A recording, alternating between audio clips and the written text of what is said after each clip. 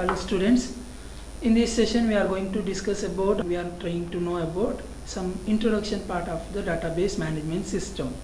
So at the beginning, to know about database management system, some key terms which are we have to study throughout the subject, we have to discuss at the beginning, that are first one database, information and database management system. At the beginning we will try to know what it means data.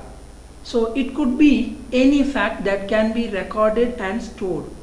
So data nothing but the fact that can be recorded and stored. So the fact nothing but the information which we have to store it in a database, or we have to maintain a record about that one, then stored in the sense for a permanent memory we have to store. So if we consider, if we want to store the information about some students, so some data about the students, in the sense in that particular time it will be there in a form of characters or text, or it may also be there in a form of numeric. In the sense, suppose if you want to store the details about marks and all, it will be in a form of numbers. Other than text and numbers, we are also have some data, or we can also store the data in a form of videos, images, speech and audios in a form of also we can store. So the data in different ways we can store, we have studied. So the numbers and text data which are stored in a database, that will be considered as a traditional database. So traditional nothing but in a form of numbers and text we are storing. So rest all are like images, videos, audios, contents and all, we will consider it as a multimedia database. So in our data also, which type of data we are going to store in that one also we have to decide. So after knowing about data, we should also know about the database. So what it means database? Database is a collection of related data that represents some real world entities.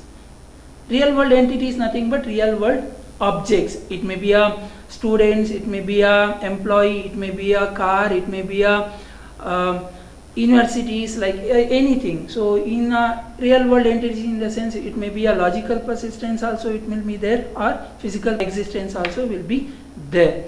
So in our definition we have studied like a database is a collection of related data. What it means related data? So while we are collecting the data about students, so in that particular time, like we will consider, so at the beginning we will consider, I will take details about employees. So in that one, employees, those who are whose age and are less than 30, we will collect the data. In one more database we will maintain a records about car and their prices. In one more database we will maintain a details about list of different software companies and their locations.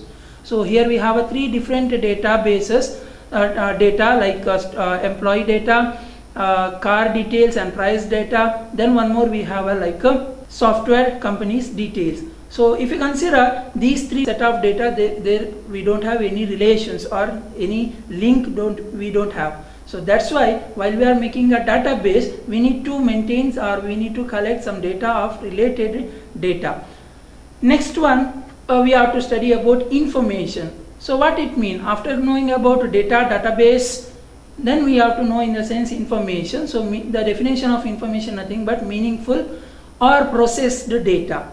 So here also we have a data, nothing but, so the entire database is a data set of data. So from that one, so each and every user may have different persistence, or may intention to know access the database. So in that particular time, suppose if we consider like a student database, in that one we have a student details like a student number, student name, class, 3 subjects, marks and all. So in that particular time, no need to access entire database. I want to know so how many number of students are there in a database. In that particular time, just I need a only count. So in a second time, I want to access a database in a with the intention like to know to display only the student names. In that particular time also no need to access entire database, or no need to display entire database. So with the different information, so from a different database we are accessing or we are retrieving some set of information. So that one is about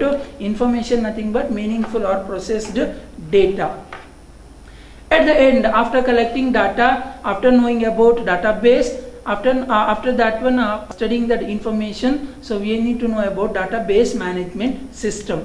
Just imagine we are stored or we are collected information about the students, like a student number, student name, class, gender, 3 different subjects, marks and total.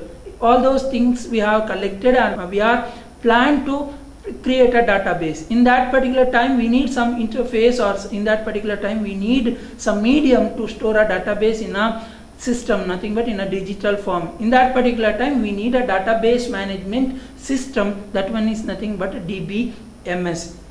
What it means? DBMS is a software package. So as is a system, nothing but is a software package, is used to define, manipulate, retrieve and manage data in database.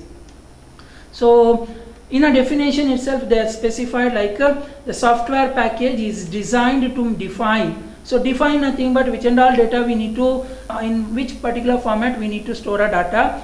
So manipulate nothing but how to manipulate. So suppose if you want to insert or if you want to edit, so all those tasks. Then retrieve nothing but suppose if any users they ask some details from the particular table. So in that particular time how we can retrieve or we can give it to a user. So that one is a retrieve. Last one, manage the data. So entire database we have to manage it.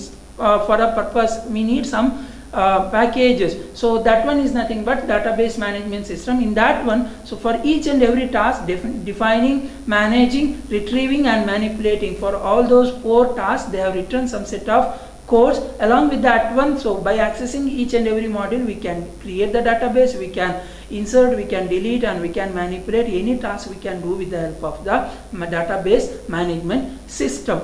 So to create database management in the system, in the sense that at the beginning we need to know some example for a database management system. So here we have 2 examples like the student and course. In a student database we are going to store some details about the students. In course database we are going to store the information about each courses. Some examples for the popular database management system software are like MySQL, Microsoft Access, Oracle, PostgreSQL, DBase, FoxPro, SQLite, IBM DB2, Microsoft SQL Server. So with the help of all these things we can create, or with these software we can create a database and we can manage the database, we can retrieve the database, we can manipulate the database. This one is about introduction about the database management system. In the next session we are going to discuss about why we need database management system. In that one we are going to discuss about the database management system versus file management system. Thank you.